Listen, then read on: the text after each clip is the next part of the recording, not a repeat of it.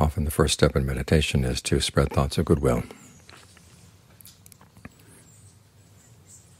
It's a way of cleaning out your mind, making sure that when you try to settle down, say with a breath, that you're not dragging a lot of resentments in with you. Because as soon as the mind clears away its ordinary duties and is just trying to be there in the present moment, other things will come up. Thoughts of the mind that say, oh, there's a free field, an open field, we can come up now. And if you have any lingering resentments from the day, they're going to come up.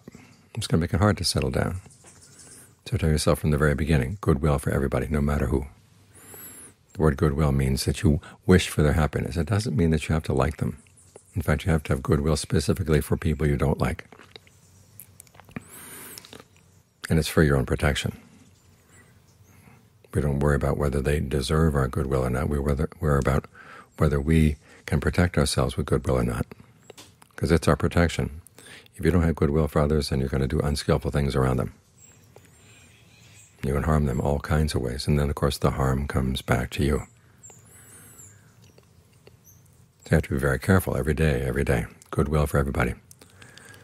They usually start with people who are close to your heart and then spread out to people you just like, and then people you're neutral about, and then people you don't like.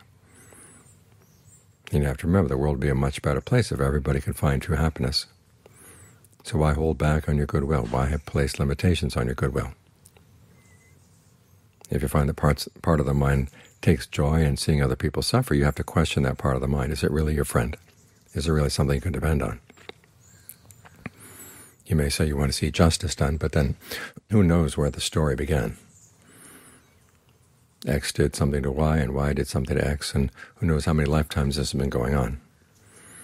Who knows how you're going to settle the score? The best thing to do is just end the game without taking score.